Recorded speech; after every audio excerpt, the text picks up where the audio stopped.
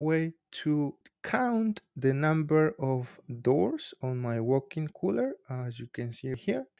So I went and selected this text for the number of doors, say insert field, and in this case what I did was I used a simple formula, and by using the formula options, and here I needed a way to select my width of my walk-in cooler by clicking and inserting a field, and this way I had the option to select objects, and the object for the width would be this line here.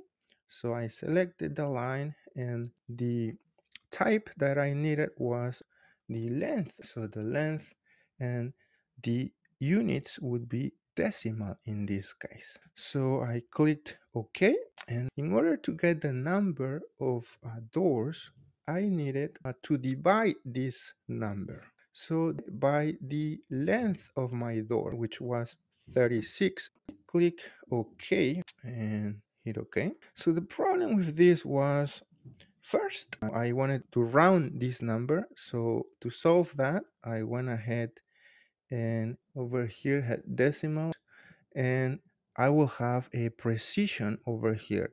So if I pick the first one, that will round the number. And when I clicked OK, that says 2 doors, but we only have 1 door. And the reason why this was happening is because in reality, the array is using a distance over here of 5 feet, and we know our door was 3 feet. So the way I solved this was I needed to know the distance of these two sides of my walk-in cooler, in this case 1 foot, and also 1 foot over here. That will make 2 feet. So knowing that, I went back to my number of doors field and double click on it, and over here I went ahead and do a minus 24 because that was in inches 2 feet. And when I did that and clicked OK, you can see that now we have the real number of doors. And this way, when I went and placed that walk-in box over here like so, and then I could